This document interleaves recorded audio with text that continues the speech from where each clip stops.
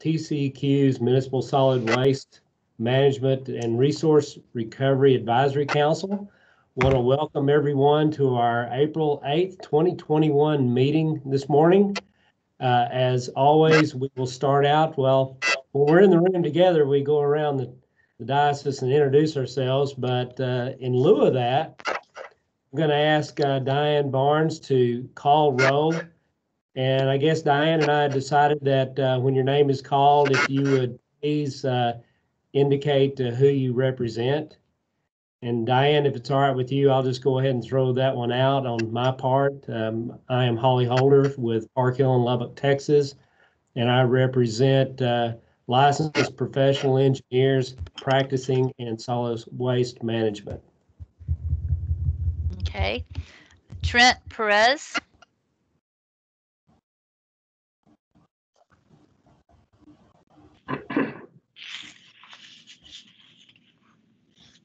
Is Trent? Need to see if he is here. I don't see him. He's not on yet. Okay. Scott Trebus.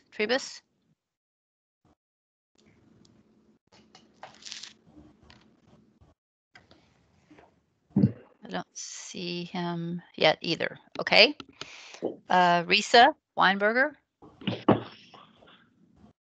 You're on mute. I'm here, and I'm Risa Weinberger with Risa Weinberger and Associates, and I represent, to shorten the title, I represent composters and environmental educators. Okay. David Yonke. Here, I represent the financial community. I'm with New Gen Strategies and Solutions. Heather Douglas. Good morning. I'm Heather Douglas. I'm a representative of a private environmental conservation organization. I'm here on behalf of the North Texas Corporate Recycling Association and the State of Texas Alliance for Recycling.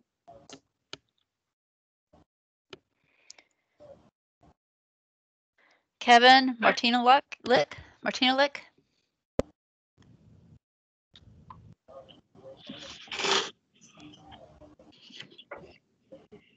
Is Kevin here? I don't see him. Okay. Cheryl Murgo. Good morning. I'm Cheryl Murgo with the Houston Galveston Area Council, and I represent the planning region. Okay. Chuck Rivette.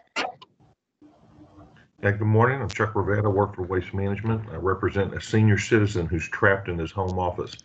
But besides that, I represent a professional with experience in managing a commercial solid waste facility. Jeffrey Mayfield. Hi, good morning. Jeff Mayfield, North Texas Municipal Water District. I represent a public solid waste district or authority. Richard McHale. Hi, I'm Richard McHale, and I represent officials from city or county solid waste agencies. Scott Pasternak. Hi, good morning. I'm with Burns McDonnell, and I represent the general public. Judge Dillard. Good morning, Judge Dillard, Concho County, representing counties under 10,000. Okay. Did we have anyone else enter? Okay. So is Trent entered the meeting? How about Scott Travis? Kevin? Okay. Looks like that's our role for the council at this moment. Okay, thank you, Diane. Regarding staff that's participating with the meeting, my name is Diane Barnes, TCEQ MSW Permits section. Bria, you want to go ahead and introduce yourself? Yes. Hi, I'm Bria Patterson with TCEQ MSW Permits section. Okay, Chance. Hello, everybody. Chance, section manager for MSW Permits. Charlie. Good morning. I'm Charlie Fritz, Deputy Director of the Waste Permits Division. Good to see you all this morning. Okay, and then I'm going to move on to our presenters. Let's see if they're Amy Browning, also our staff. Good morning. My name is Amy Browning. I'm an attorney in the Environmental Law Division in the Office of Legal Services at TCEQ. And is Amy, is it Adam or Taylor? Adam Taylor, yes, he's also working on this project with me. He's another attorney. Is he here today? Yes, I am. Can you hear me? Yes, sir. You want to go ahead and introduce yourself? Certainly. Morning all. I am Adam Taylor, also an attorney in the Environmental Law Division for TCEQ in the air and waste sections. Okay. David Greer. Hi, everybody. It's David Greer, section manager of the public education section. And then Miss Livingston and Miss Doughty, would y'all go ahead and introduce yourselves? Hi, this is Erin Livingston. I'm with the Houston-Galveston Area Council. And this is Kimberly Lyle Doughty with the Texas Association of Regional Councils. Okay, Holly, I think that takes care of our major staff involved and our presenters.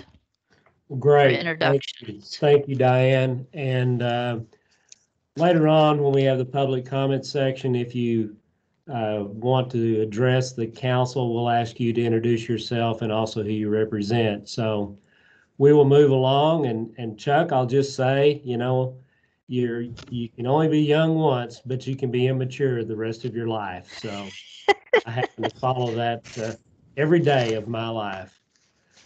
So with that, we will move along to Charlie Fritz, who looked like she was in a pecan orchard that's pretty far along for this time of year. And I will give you the comm, Charlie, and you can update us on what's going on in Austin. Sounds great. Yeah, the magic of backgrounds. I can be anywhere I want to be and still in this home office. So a little bit, just a couple quick updates. I don't have much. Jumping to the recycling stakeholder update first, just because it's a little bit shorter. We have internally gotten a list approved and ready to reach out of potential stakeholders. We haven't reached out yet, but that'll be coming soon, that we'll reach out and ask for participation on this rulemaking project, that asking for stakeholder involvement on looking at a holistic review of the recycling program. We talked about it last time at the last MSWRRAC meeting. So still the same scope of that potential rulemaking. And honestly, we're not going to move quickly on this project, at least right now, during session. So even if we reach out in the next couple of weeks, we aren't expecting to have any sort of meetings and stakeholder meetings until summer. And when I say summer, I'm talking mid to late summer. It's just with everything going on with a couple other rulemaking projects right now that this is a priority for us, but we're just balancing our workload. So still going forward, but just kind of just planning it out. Any questions on the stakeholder recycling rulemaking stakeholder group? And we took, I guess, from the last meeting, we took all your comments, definitely made some revisions to the list. So thank you all for the comments, for the work, the contact names y'all gave us. And then looking at the 87th legislative session, it's definitely been, it was a lot less MSW this year as compared to last session. There were a lot less bills. We directly analyzed and that have a direct impact to MSW permitting. It's really Darby's bill, so HB 631, regarding local approvals and MSW applications. That one was heard at committee on March 15th and is still pending in committee. And then the other kind of the ones, so there's the medical waste bills, the companion bills. So HB 1947 and SB 1913, they're identical. Those are impacting the permitting of medical waste facilities. So we're watching those. The HB one, the House bill side, is scheduled for a hearing on Monday, April 12th. And then Zaffarini has two Senate bills, 1482 and 1802, which are about MSW permitting as well. So those are the main bills directly impacting MSW permitting. I call them local bills, but some of them are statewide that impact MSW, collection, transportation, services, MSW services. We analyze them because we know they're important to y'all, but it's not a lot of direct impact to MSW permitting itself. Those are HB 753, Kane's franchise fee bill, HB 2104, and SB 594. So yeah, they're on our radar, but if you had to ask us about it, our answer is kind of, we know they're there. We don't have a lot of input because it's not directly impacting MSW permitting. So those are the ones about kind of impacting MSW. There are a number, and I didn't write down each individual one. There are a number of agency-wide bills that impact air, water, and waste. And those are this year are focusing on environmental justice. There were a number of environmental justice bills.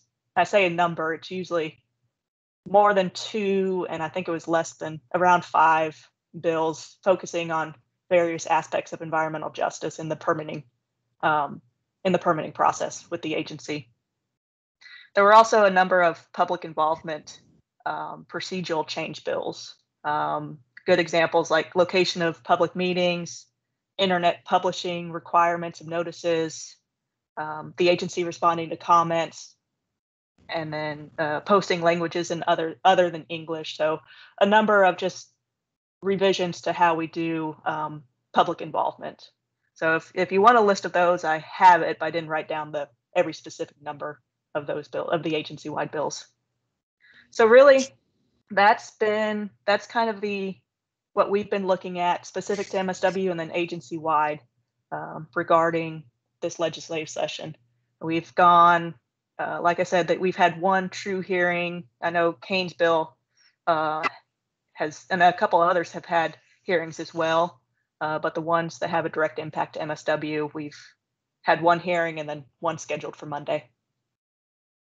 Any questions? Charlie, this is Risa Weinberger. I just didn't write fast enough. You mentioned, the first time you mentioned MSW permitting bills, you mentioned SB 1482 and SB 18 something. What was that? SB 1482, SB 1802. Thank you. Those were both from Zaffarini, Senator Zaffarini. Charlie, this is Dave Yankee.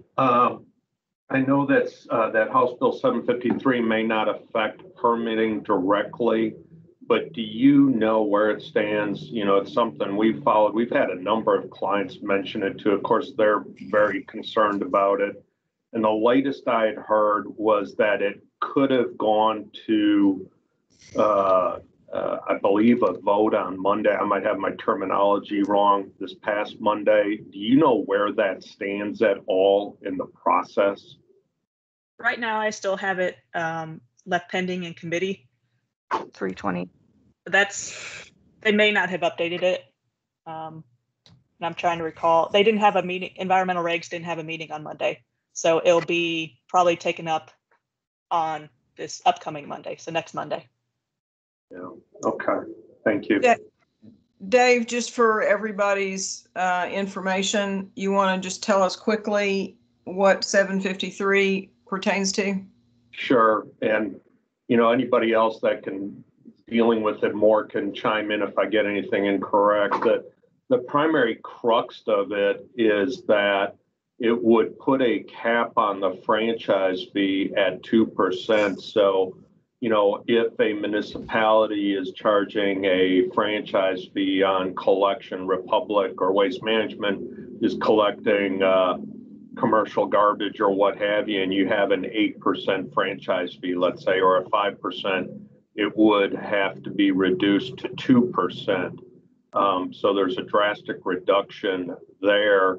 We've got one client that's not a large city that they're looking at over $1 million, about $1.5 million in lost franchise fee income if this were to occur. Secondly, and Chuck can probably speak to this more also, but the terminology, what I read on one of the elements also seems that, and I'm not a lawyer, but there seems to, you know, there's always debate about franchises, exclusive franchises, legal, illegal, but you will have cities that will enter into an agreement with a hauler to pick up all the waste in that city. And it seems like this would allow for it to become an open market, which could be a nightmare for cities. And I'll stop there and anybody can correct me if I'm wrong in anything, but that's the crux of it. Thanks. And can I just ask, are you tracking, this is Charlie or anybody, are you tracking any of the recycling bills or the, I'll call it a deposit bill, clean waters bill? Yeah, we're watching a lot of them, at most of them. So yeah, if there's definitely something recycling related, disposal waste related, but there's not a large impact to the agency or any impact to the agency, we watch those bills. So we're not analyzing them. We're not doing an in-depth look at the impact to the agency, but they're on our radar. So we know when they're moving and if they pass or not. I think, Scott, did you have something? Yeah, I was just going to follow up on what Dave was saying with respect to House Bill 753.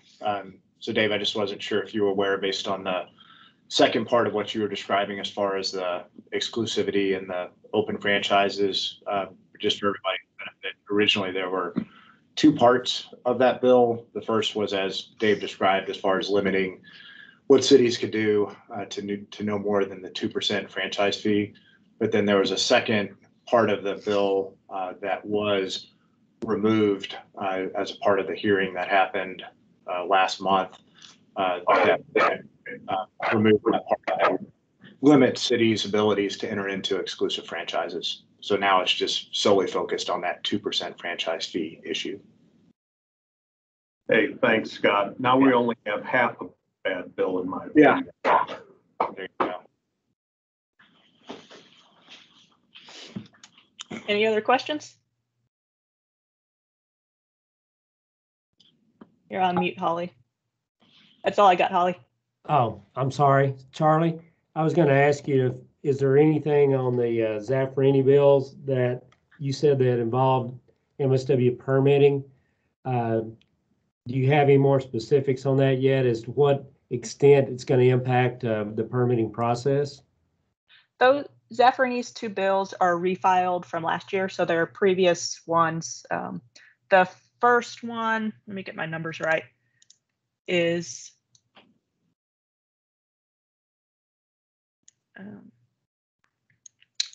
1482. So SB 1482 is about floodplain restrictions, limiting and requiring where disposal facilities can be located and built in relationship to floodplains, and also requiring a LOMR, letter of map revision, in addition to the CLOMR. So restrictions and requirements on that.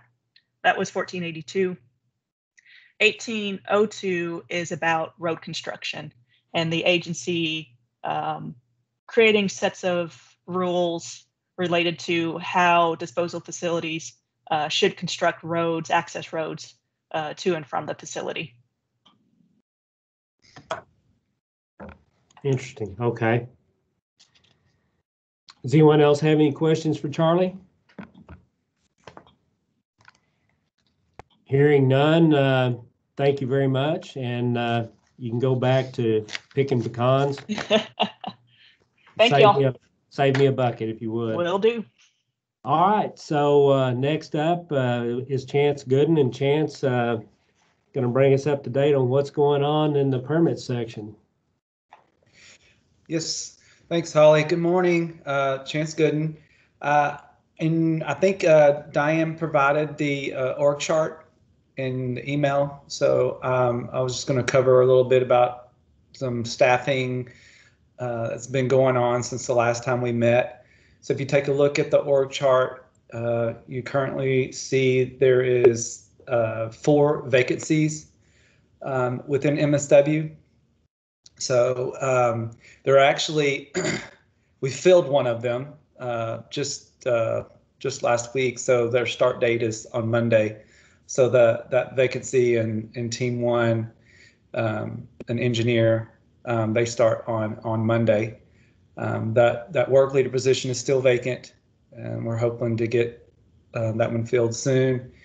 And then we're in the middle of beginning interviews for those 2 vacancies at the bottom.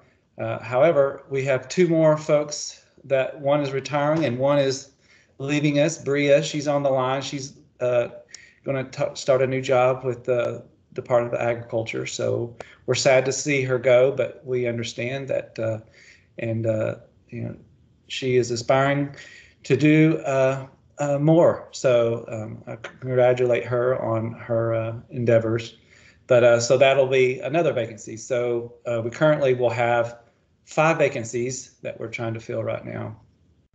So in regards to projects, from the last time we met, we've gone down to 21 major projects. Last time we met, we had 23. So we've gotten 2 registrations issued since the last time we met.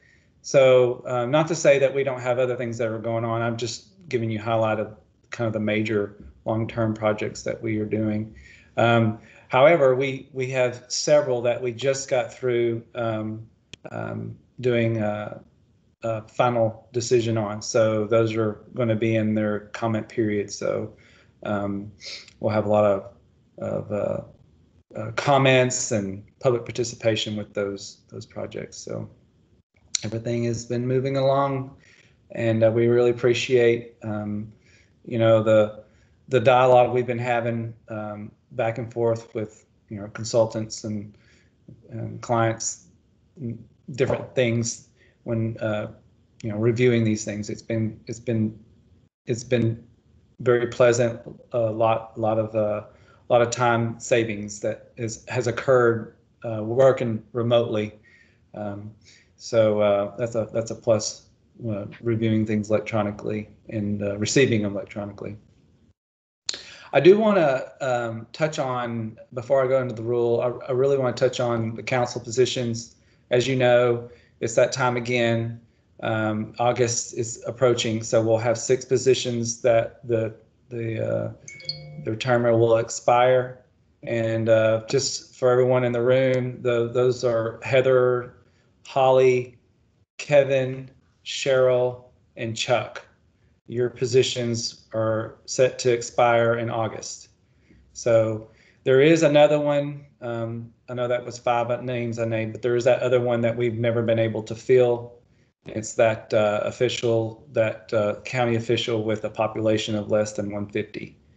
So a notice will be going out soon, but actually the council has 10 vacancies total that need to be filled, and y'all are aware that there's those 4 that we can never get filled, along with those 5 that we never can get filled. It's the elected county official that has any population size, elected city official that has a population of 750,000 or more, and then there's an elected city official with a population between 25 and 100,000, and then the one that just represents the general public. That was the one that Rosemary had filled, but she had left. So those are still vacant, and we have done everything we possibly can do to get the word out about getting those filled. So if you know of some interest out there, please let them know that nomination time is coming up,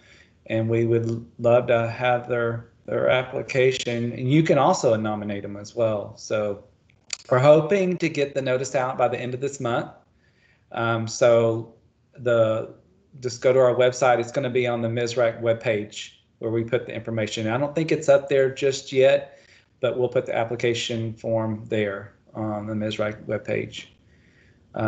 We do request that you get your application in by 5 o'clock on June the 1st. So if you have any questions, you can contact Anju Chaliz, and you can email our MSWPER box, and those emails will be directed to her to help you out. And we expect that the appointments will probably take place and go before our commissioner sometime this fall. So just letting y'all know that that is approaching. And now, do y'all have any questions before I move on to rulemaking? Chance, this is Jeff Mayfield. I just had a quick question on the org chart. I thought I heard you say that one of the two future vacancies is a retirement. Are you able to, if that's the case, are you able to say who that is? Sure. Yes. Rama Yavata, he is retiring next week. He's actually a second-time retirement. He retired. He's been in the regional office in Houston for decades, and he retired and came to work for the permits here, and then for a while, and now he's looking to retire again. So he's a second-time retiree. Thank you. Appreciate it. He's the one with the alphabet soup behind his name. He's got so many degrees. So I encouraged him to write a book and impart his knowledge on others by writing a book. So because he loves to share his knowledge. The other vacancy that we had was a retirement as well. Alyssa Aston. She was a project manager. Been around for quite a bit. She worked a lot in the Office of Air, but she retired as well. And then the other vacancy is because Allison Owen, that you see there as a work lead, was promoted. So that made her position vacated. So appreciate that. Thanks.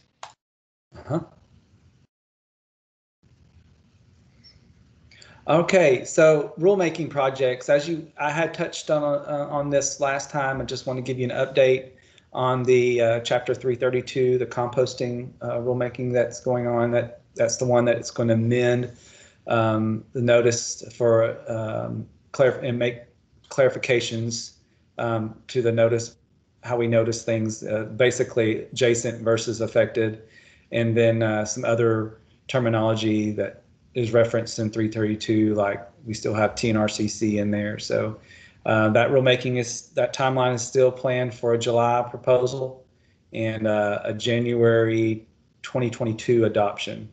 So as of right now, the rule team are still meeting and making those rule revisions. It's supposed to be to me by the end of this month for review, and it'll continue on, but I would look for it to be out there for public consumption, very soon, in July. So, and with that, I'm going to turn the rest of the rulemaking projects that are going on in the agency over to Amy or Adam Taylor, whichever. Hi. As I said before, my name's Amy Browning. I'm an attorney in the Environmental Law Division, and we have been working on a rule project. A little bit of background for this one. In November of 2019, the Commission received a petition for rulemaking on our alternative language public notice requirements. The Commission accepted the petition and directed the Executive Director to look at those rules and go to rulemaking. And Originally, we had planned to propose these rules last year, but then COVID hit right after that. And so that kind of delayed us a little bit. We had 3 virtual stakeholder meetings in October on the rules that were quite well attended. And we proposed our rules on March the 10th, and the commission approved the rules to move forward for publication and hearing. So I'll go over some of the highlights of what the rulemaking is proposing to do and some important dates that are coming up, and then I would be happy to answer any questions that you guys might have related to this rulemaking. So this rule project will make changes to 30 TC chapters 39 and 55.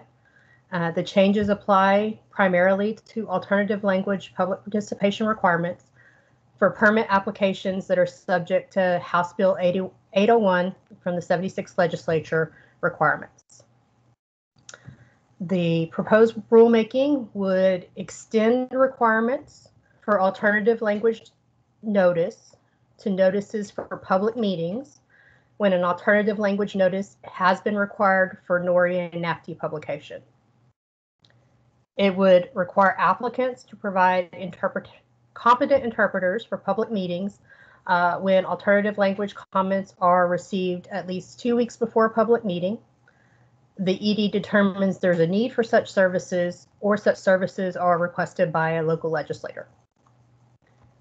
It would require alternative language notice to be posted on the Commission's website for applications where the notice would otherwise be waived because of a lack of a suitable newspaper for traditional publication. Require that notice for air permit applications be mailed out by the Chief Clerk's office at least 30 calendar days prior to a public meeting. Require the Executive Director to provide a response to comments in an alternative language when comments are received in an alternative language, if the ED determines a community need for such a translation, or if it's requested by a local legislator.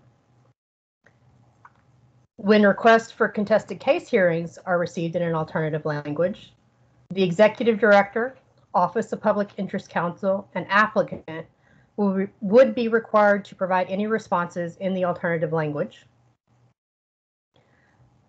Require permit applicants to provide a brief, plain language summary of their proposed projects. This summary would be translated and posted on the TCEQ's website when alternative language publication is required. And then allow the Chief Clerk's office to transmit RTCs by mailing out notice that the RTC is available electronically on the Commission's website or available to be mailed out upon request. So those are the primary things that the proposed rule would do. We have public hearings coming up on the rule. We have 2 virtual public hearings on April 20th at 10 o'clock and April 22nd at 2 o'clock. And those will open 30 minutes prior for question and answer sessions. The end of the comment period for this particular rule is April 26th. And right now we're scheduled to go to adoption in late July.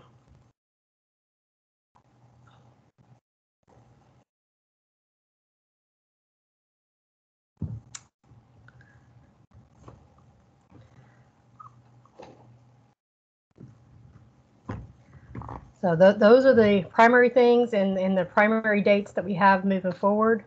We're looking forward to our public hearings. Like I said, they're coming up here at the end of April. We expect we'll have people at those. We had lots of people attend our stakeholder meetings back in October. The stakeholder meetings had interpretation services available, and the public hearings will also have an interpretation line available as well for those. Do you want to have any questions for Amy before she gets attacked by that wild animal in the background? Oh. Amy, this is Chuck Rivette. Is the primary trigger still whether or not the local school is required to give alternative language? Yes, sir. That's the primary trigger. We didn't change that trigger for NORI and NAPD. And so if you had a public meeting, and then that would be the same trigger for whether or not you need to do your notice for the public meeting in the alternative language. I understand. And I just don't remember the rules on this, but we had an instance that came up about 6 years ago where we had a local school that triggered some fairly obscure language requirements. Mm-hmm. And we posted our signs and did what we needed to do in Urdu and various other languages. But it turned out the school itself has an ability to file for a waiver on those, and yet we don't have the ability to file for a waiver. So if the school triggers, but the school files a waiver and gets a waiver accepted, we still have to provide the alternative language. Is that the way it still rolls? We didn't make any changes to those requirements. Okay. So we just made changes moving forward.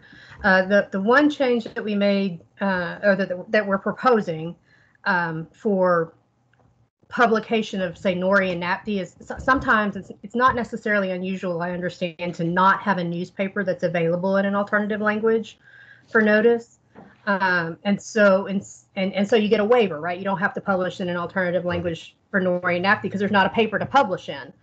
So we're going to have you send that notice to us so we can put it on our website. So if there's somebody that needs it, they can still get to it and still see it. This is a rhetorical question, but I just asked you to kind of think in the back of your head. Would it be something to consider to say that the local school triggers requirement for alternative language and in fact provides alternative language education? Again, we can certainly think about it. I'm happy to take, comments are always welcome. Yeah. Again, we didn't make that change. That change is, we didn't propose a change to the basic requirements that already existed. I understand, but they've always had a waiver ability and we never have. That's just the point. And I think the trigger, I don't remember, it's been too many years, but the trigger's fairly low, like 2 fifth graders or something like that. It's a very, very low trigger to provide alternative language. And it turns out there's many schools that trigger and file for a waiver on the basis that the trigger is so sensitive. Okay, thanks. Appreciate it. Sorry.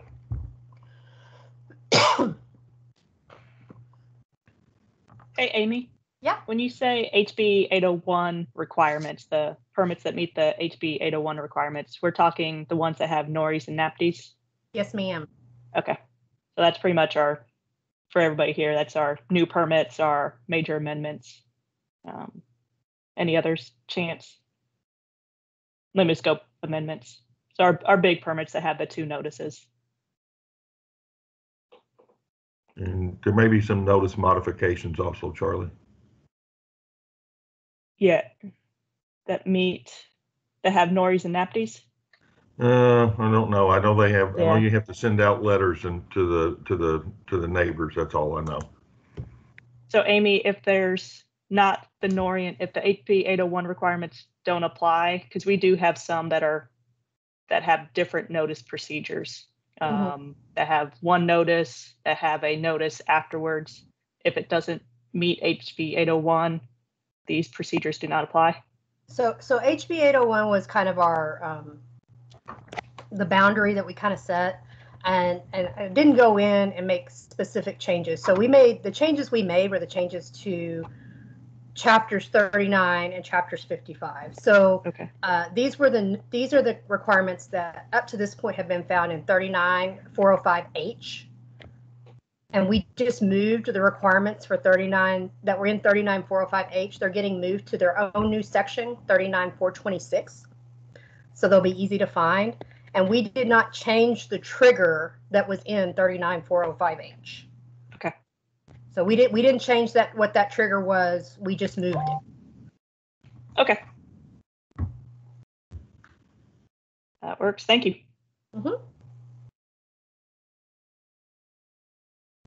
Anyone else? Okay, Amy, is there anything else you have, or do we turn it back over to Chance? That's all I had. I just wanted to give everybody the highlights and give you a chance to ask questions and let you know the hearings are coming up and we're in the comment period. So if you've got comments, please submit them. We welcome comments on our proposed rules. Great. Thank you.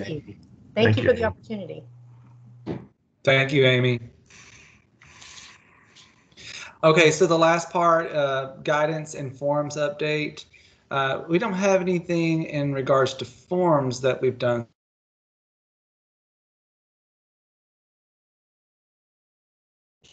Chance, you froze up.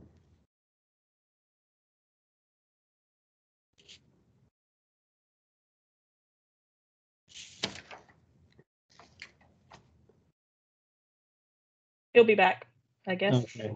Yeah, we'll give him a minute to. I see him. Can y'all hear me? Yeah, now we hear you. Sorry, I don't know. It said it put me on hold. It's probably something that has to deal with being in the country. Who knows? I have a country. Everyone makes fun of me. I have the country connection out here with internet. So I'll just start over. So in regards to guidance and forms update, we haven't had any forms that we've updated since the last time we met, but we did update a guidance document. It's the work plan for removing prohibited waste from municipal solid waste landfill. Hello? That's going to be RG 546.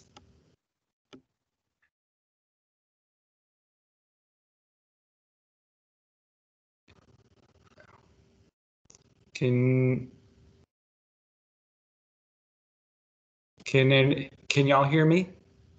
Yeah, we can hear you. Yeah. Okay. Yes, we can. Everybody has frozen on my end. I'm going to turn my camera off and see if that helps. And continue on. Okay, so basically, this publication was to provide some guidelines for developing a work plan for removing prohibited waste that was mistakenly disposed of in an MSW landfill. So the guidance is basically just generalizes some of the things, but it does focus on regulated hazardous waste and how to dispose of that, and class 1 waste disposed in an MSW cell. So again, it's going to be RG 546, and the title of that document is preparing work plans for removing prohibited waste from a municipal solid waste landfill. So a lot of hard work has gone into that. A lot of our well-known names that have been in our section for a number of years worked on it. Kudos goes out to Arthur, Denny, and Brandon Grulitt, Frank Zing, Arten Arbakian, and Steve O'Deal. So I appreciate all the hard work that went into that. And other than that, that's all I have in regards to MSW updates. If anybody has any questions, I'll be happy to answer them.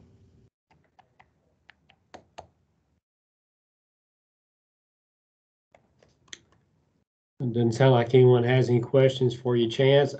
Just a side topic, any conversations yet in the agency of when you might start resuming some work back in the office? No. None. None. Okay. I'll just say this is Risa. I'll just say my only frustration with working with everybody remotely, it's generally been great with the exception of when I need to get into the files or get somebody else to get into the actual files.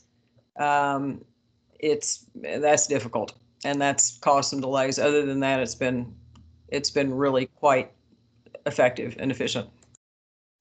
Charlie and I had a conversation about files just yesterday, or actually Tuesday.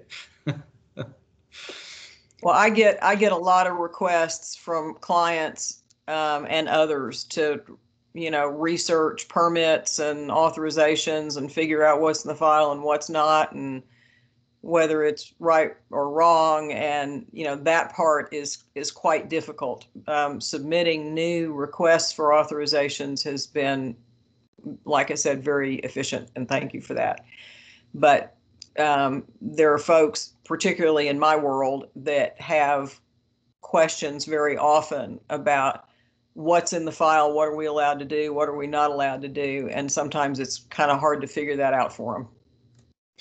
I believe Diane is on a project agency-wide for central file room stuff. So files is a big ticket item right now that we're all looking at trying to improve. So thank you, Diane.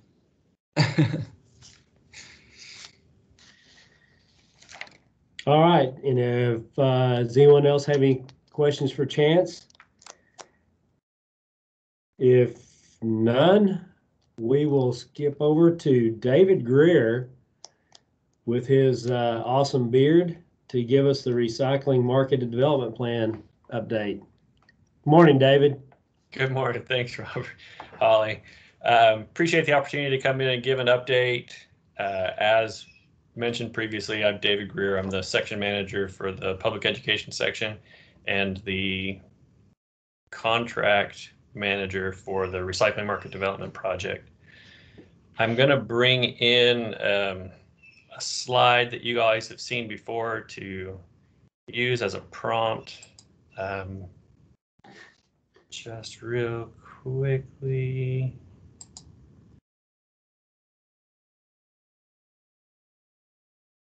Hopefully I got the right picture up. Hopefully all you're seeing is the approach graphic. Is that correct? Mm-hmm. Yes. Perfect. So you've seen this before. I know Scott has presented this slide as an update in the past. Figured I'd use this for talking points on where we're at in the project. So the project's coming along really quite well.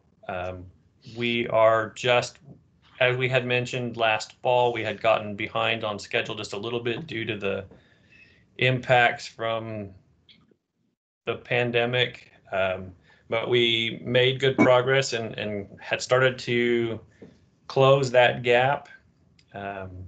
So where we're at right now, the subcontractor is reaching out to specific entities throughout the state to identify resources for increasing recycling and purchases of recyclable materials. So that is ongoing right now.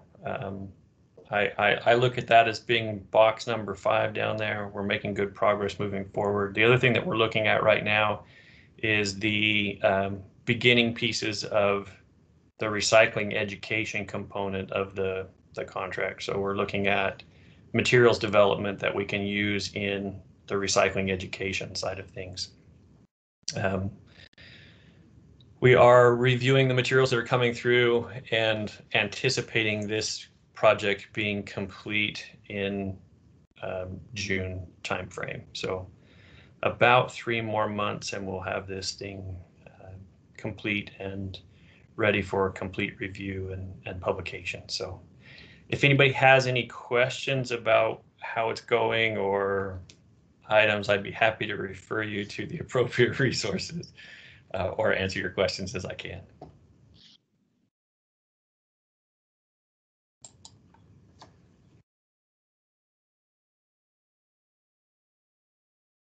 Not hearing any questions. Sounds great. Keep moving along then. Appreciate it. All right, and if there's no questions for David, is there anything else you want to add, David, before we let you go? Just thanks. Very good. Well, we'll move along then to our next topic, the 2018-2019 Regional Solid Waste Grants Funding Report. And we've got a couple of speakers going to present that. Aaron Livingston and Kimberly Dowdy. I don't know who's going to go first. Aaron, is that you? Yes, I'm going to go first, and I'm going to share my screen. So hopefully it will work just fine. All right. Are y'all seeing the presentation? Yes. Okay. And you should see just the correct presentation now. So, okay. So good morning, everyone. Thank you so much for having me. I am Erin Livingston. I'm with the Houston-Galveston Area Council, and I'll be giving the presentation today. I am joined by Kimberly Lyle Dowdy. She's with the Texas Association of Regional Councils, and y'all have heard from her in years past on this report, and she is here to answer any questions that are better suited for her. So she'll be participating at the end if y'all have questions. So today I'm going to be talking about the Regional Solid Waste Grants Program Legislative Report, but I would like to start off by giving you just a bit of background information. Some of you may know all of this, but I'm guessing that there's somebody who doesn't.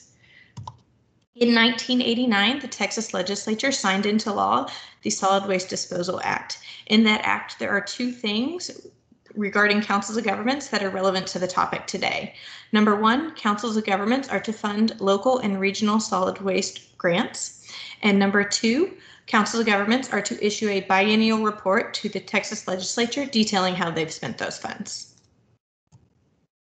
At the same time that the Solid Waste Disposal Act became law, they also set up the funding source for councils of governments to be able to accomplish these things. All the work that COGS do related to solid waste is funded by the tipping fees at landfills. And probably everybody knows what a tipping fee is, but in case there's somebody who doesn't, a guest or something, I'll just give a quick explanation. So for every ton of garbage disposed of in a landfill, a fee is assessed. This is the tipping fee. So 94 cents of that fee goes into a fund at the state. Of that 94 cents per ton, 1/3 of it goes to the councils of governments and the other 2/3 goes to TCEQ. And the amount of money collected and the split between TCEQ and the COGS has changed over the years, but that's where we've been for, I think, the last decade. So every COG gets a portion of those funds, and it's according to a formula that's determined by the TCQ that takes into account things such as population levels, poverty levels, and other factors. With that money, we're able to conduct our regional activities and then also give out money to the grantees. So every COG conducts their grant application and selection process. The grants are implemented and the results are gathered, and then the final results are collected a year after the grants end. And then those results are used to develop the legislative report. Why is it that we even use COGS for the grant program? Why can't we just use TCQ?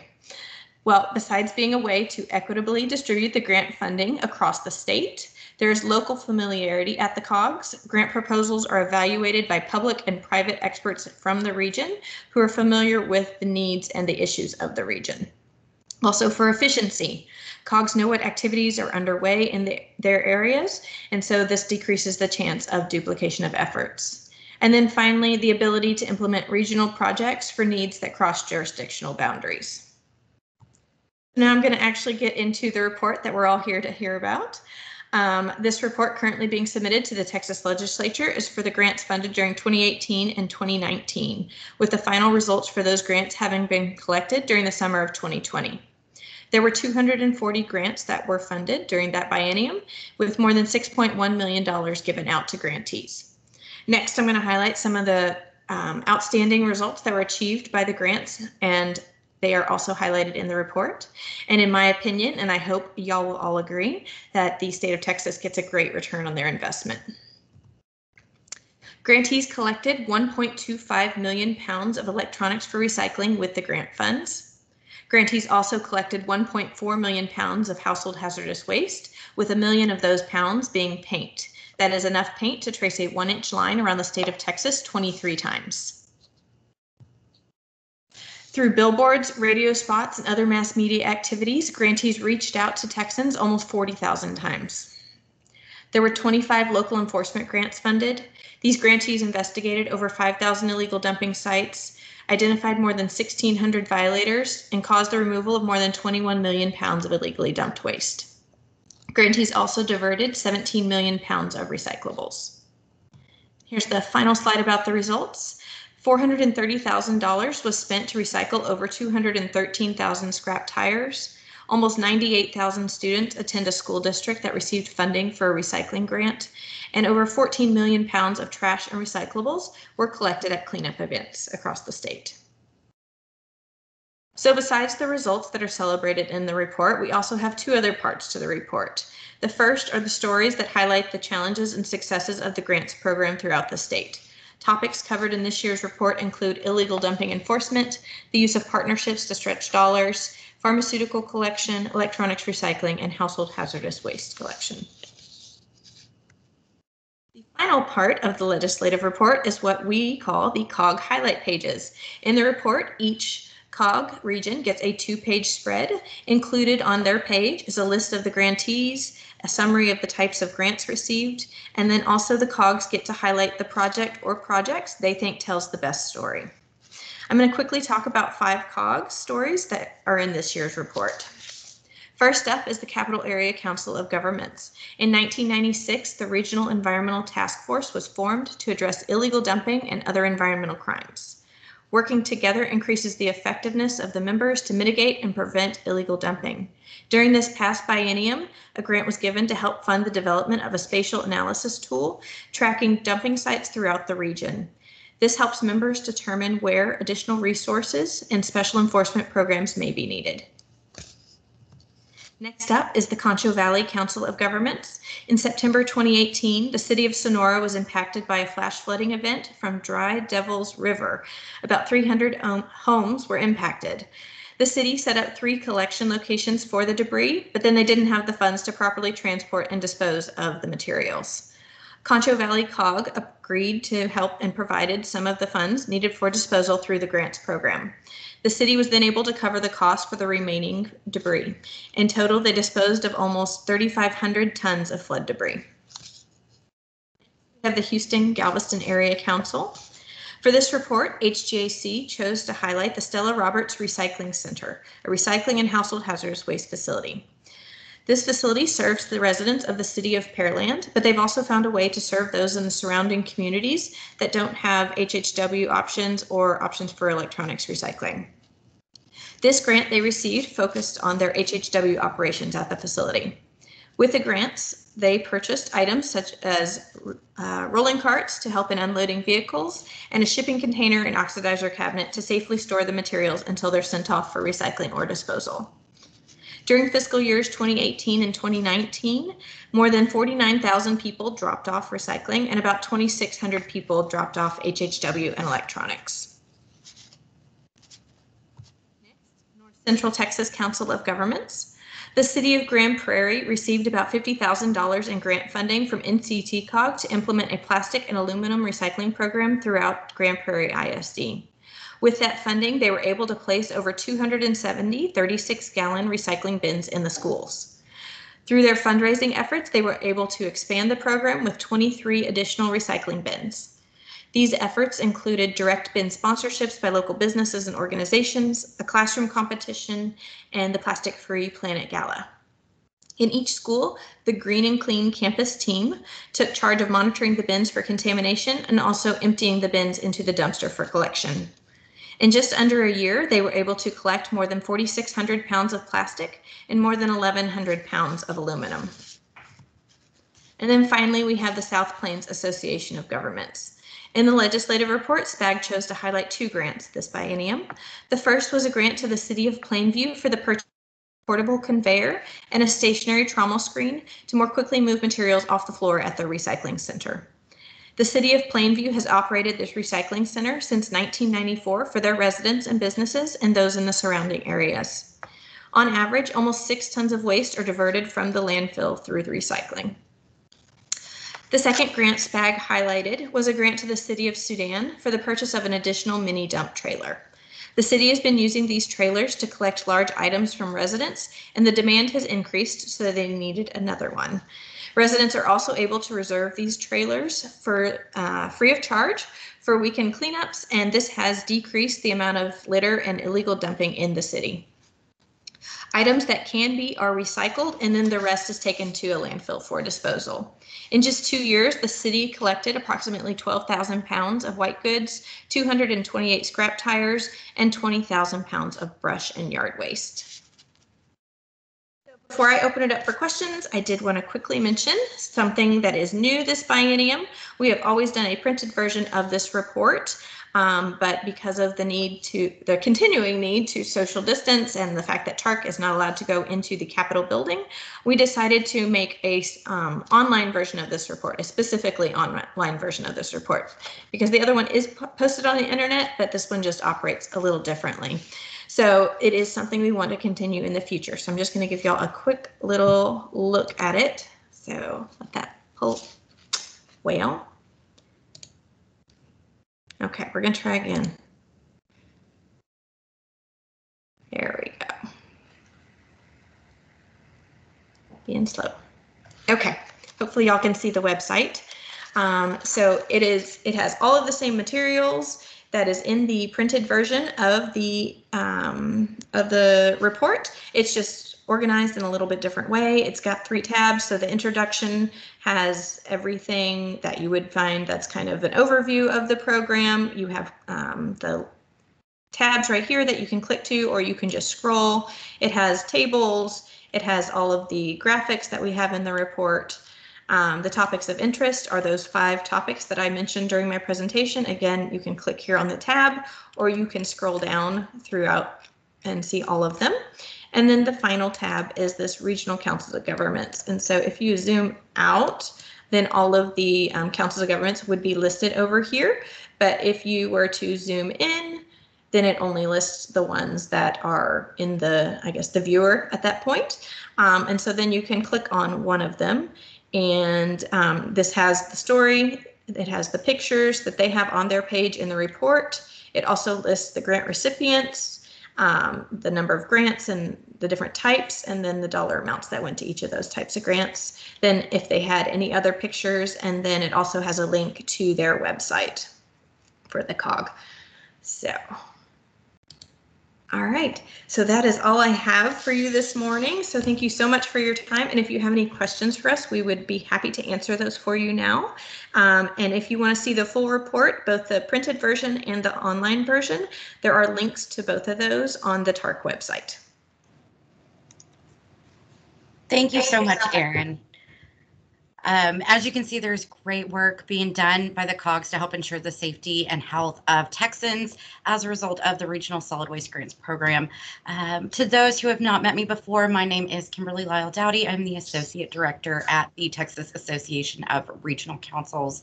Like I said, as you heard, this program is funded through state appropriations made out of monies deposited to a general revenue dedicated account, number 5000.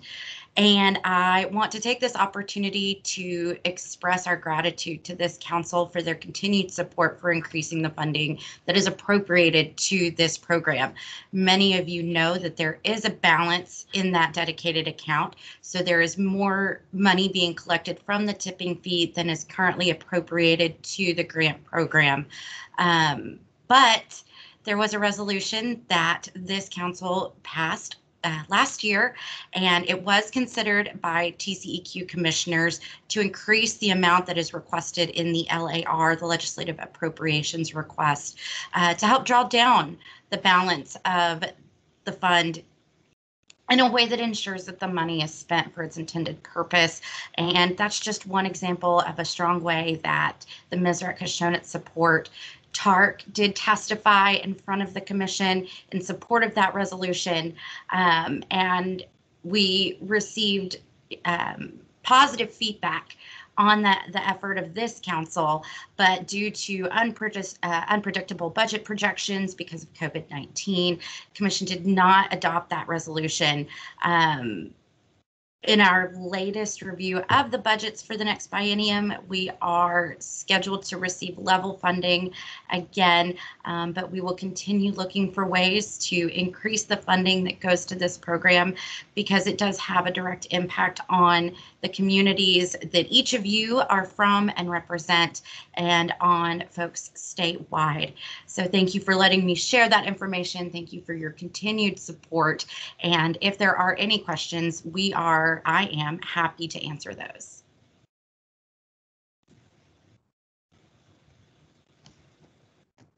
Does anyone have any questions for Kimberly or Erin? Yeah, we'd like to revisit that funding question at some point down the future when things get a little more in a normal range. But yeah, I was disappointed that it didn't receive approval last year. Disappointing, but we were saved from the 5% cut. So we see that as a win, right? Okay. We'll take it. Well, I guess you've covered it all. Would it be possible if you provide Diane with the link of where those reports are, and then she can share that with all the advisory council members? That'd make it a lot simpler if you wouldn't mind sending that to her. And appreciate y'all's time and this morning and the information. And have a great rest of your week. So Thank you. Thank you, everybody. We are clipping along here and reaching a point now for, I guess, business from the last meeting. I think everyone through the email that you got from Diane, you would have received the meeting minutes from the January meeting. Don't know if you've had a chance to look at those. I'll give you just a minute to scan through there, and if somebody has already looked at that, if they want to make a motion to approve those minutes as presented, we will entertain that. I'll make a motion to approve the minute that's presented. Thanks, Risa. I'll second. Risa made the motion, Heather second. Thank you very much. I guess all those in favor indicate by saying aye. Aye. Aye. Aye. Aye. Aye. Aye. Sounds like we got everybody approving, so we will approve those from the January 14th meeting. Action items. Diane, do you have anything on your list?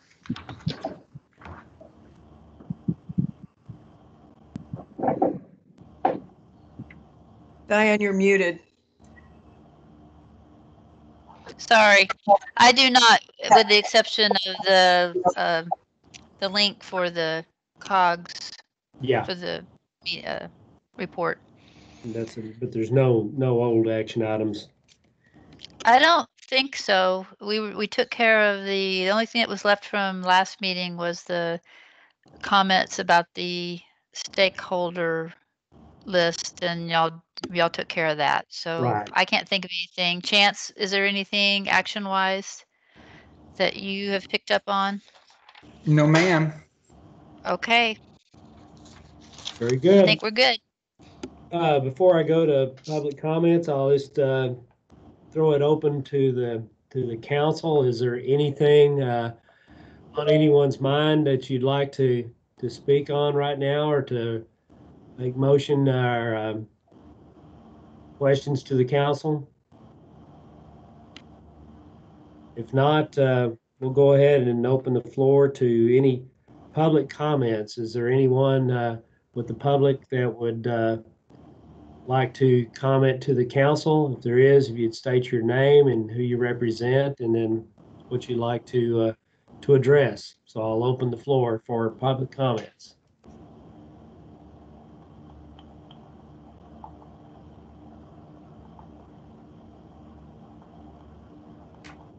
Somebody is talking, but I think they're on mute.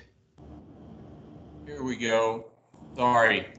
Seems to be contagious. This is Steve Shannon. Can you hear me? Yeah, hear you fine, Steve. Good morning, everyone. I would like to address the members of your organization on behalf of the Business Council of the State of Texas Alliance for Recycling. I'm representing the Business Council only. The STAR board has asked our council to investigate a matter, and we are in pursuit of that now.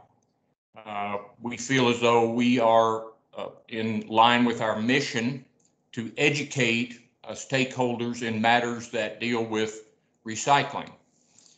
I'd like to address this morning pending Senate Bill 1276, House Bill 4022, which is a proposed deposit legislation.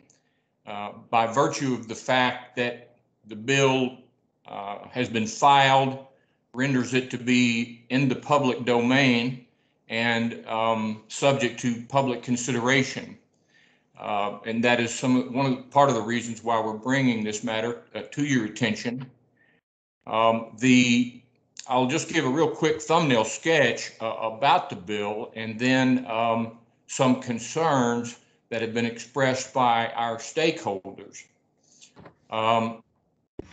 The bill is an act relating to public health improvement and pollution reduction through recycling. It creates the Texas Clean and Healthy program. It has considerable merit in a number of ways. It is focused upon collection and litter abatement, both of which have been chronically underfunded and need assistance. It imposes a 1 cent deposit on PET beverage containers, most PET beverage containers, single-use plastic bags, single-use plastic cups that contain a beverage at the point of purchase, and flexible packaging like you would see that a salad or fruit or something might come in. That 1 cent deposit at 2015 generation levels, as was identified in the study on economic impacts of recycling, would generate $253 million per year. They have in this set aside $50 million for development of rebate centers. It creates a 17-member consortium that is represented by industry and various people across the stakeholder spectrum. They are to cooperate with the comptroller to manage this fund, which is outside of the general fund. The eligible materials are maybe rebated for 25 cents per pound, and they are also providing for a handling fee, being urban or rural. If you're urban, you can get $1,200 a ton handling fee if you are a processor, or if you're rural, that's $1,800 a ton handling fee if you are a processor. It also provides grants to counties of $100,000 each per year, with a magnifier for the larger counties. It has considerable merit. It was well written. It is a reasonable approach to the issue of capturing litter and helping to prevent litter and creating the funding thereof. However, collection is only one link in the recycling chain. It is a critical link, but there are many other links upstream, if you will, processing, refining, pelletizing, and then ultimately manufacturing to be able to close the loop. The bill has many expectations for the upstream capabilities of the recycling industry, which in many cases currently are struggling or non-existent. Now, PET, we're capturing less than 10% of that PET bottles here in Texas. The manufacturers that use that material are actually shipping the material from out of state in order to be able to meet their production requirements. So that capacity exists, but for cups and film plastics, which can contain many different types of polymers, those material streams are very problematic at this point. When it became a bill about 3 weeks ago, it blew up on everybody's corporate radar, and the Star Business Council was contacted, almost bombarded by stakeholders asking for our interpretation of the bill, its impacts on how it may impact them, and so on. The Business Council has conducted numerous conference calls and much debate over the issue. The questions that the stakeholders represent kind of fall into three general categories. One is, how does this bill impact the upstream or downstream, I suppose, manufacturing, processing chain? How does this bill, or could it, interface with the recycling market development plan recommendations, which will be out in 5 months. And there are some conflicts or disconnects between some of the things that the bill's collaterals, the one-pagers, if you will, are asserting that are not reflected clearly in the text of the bill, which is giving rise to concern.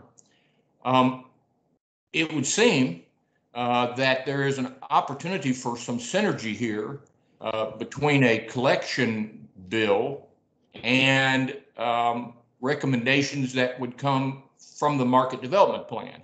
However, by virtue of the fact that we don't have the market development plan now, we are unable to examine this proposed bill against those recommendations. So perhaps we're hopeful that the bill might be able to be amended to at least try to connect those dots a little bit better and to clarify some of these questions.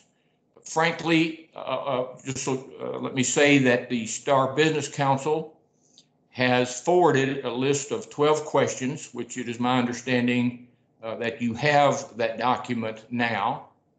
We have forwarded that to Texans for Clean Water, who are the original proponents of the bill, and to the 3 legislators who are currently sponsoring the bill. We understand this is the 11th hour and 57th minute that the legislature, we're running out of time. I will tell you that I think that there are perhaps as many or more people among our stakeholders that want to find a way to support this bill, that are hopeful for it. There are some that are opposed to it for the usual reasons. Anything new is going to have its challenges, and there are going to be changes, and that is normal and natural. We are providing this education to you, and we have attached also or sent to you the text of the bill and the collateral materials that we have been provided by Texans for Clean Water for your edification. If we would enjoy very much hearing from you. My contact information is at the bottom of the letter and my email. I'm certain that Texans for Clean Water would also like to hear your opinions.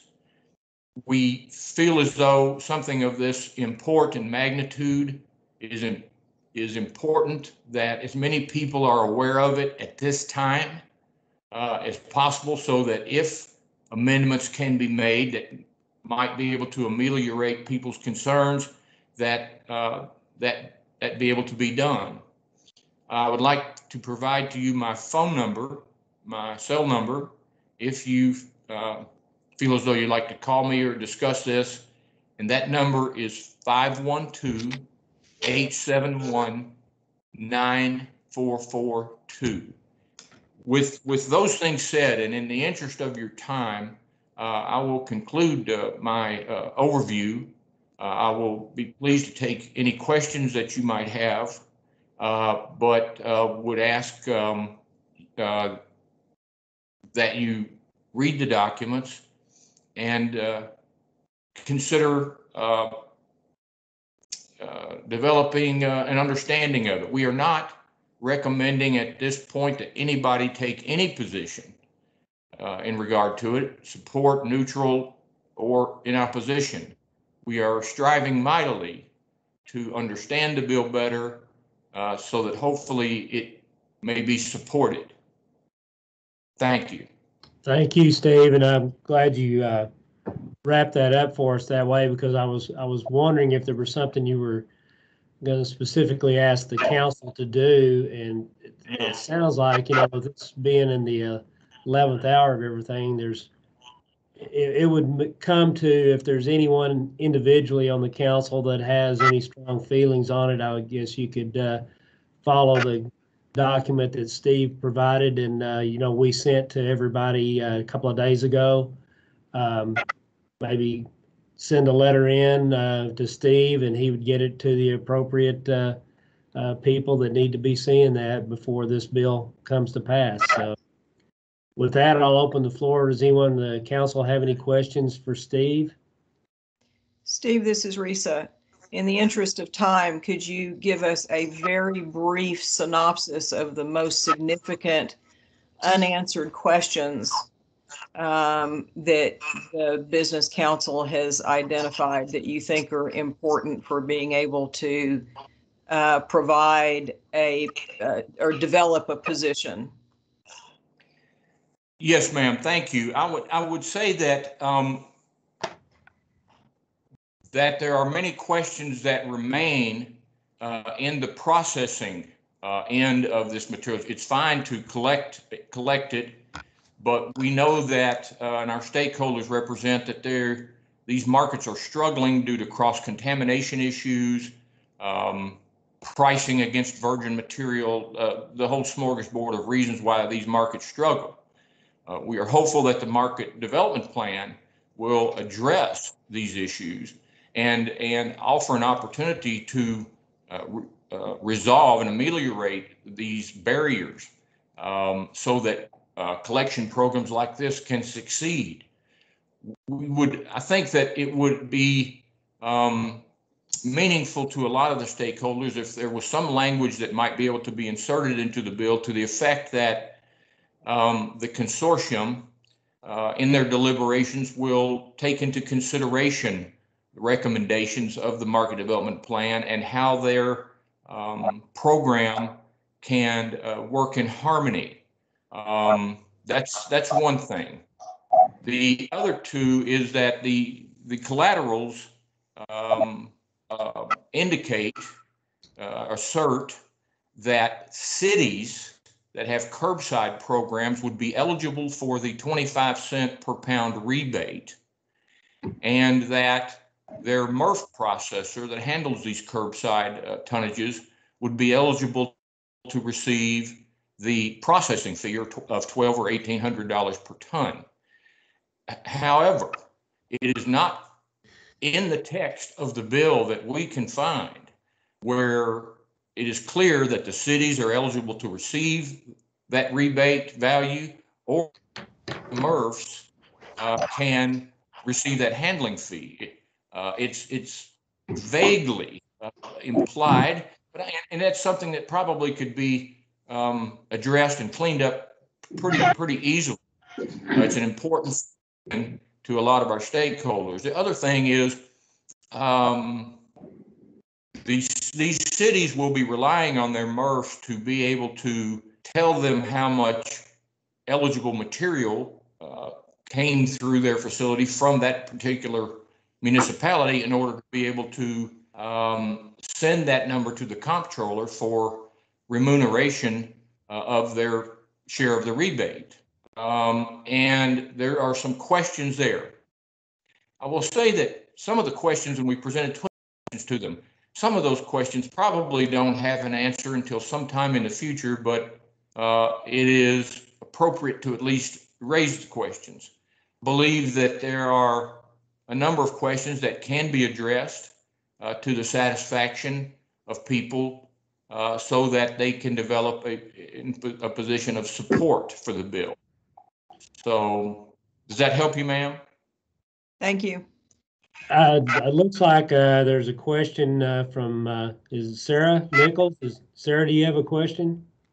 Well, I was just going to mention kind of what Steve just said, that I think a lot of the specifics, if this bill were to pass, would be figured out in the process after the bill passes. And I think that's part of some of the language in there, that there's basically a consortium that would be working on putting it together. So I just wanted to mention that. Thank you, Sarah. Does anyone else have a question for Steve?